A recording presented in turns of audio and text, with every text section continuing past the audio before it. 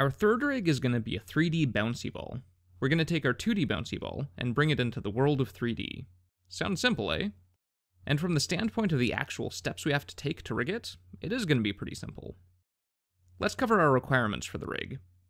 Just like the 2D bouncy ball rig, our 3D ball is going to be geared towards cartoony motion, so we still need squash and stretch.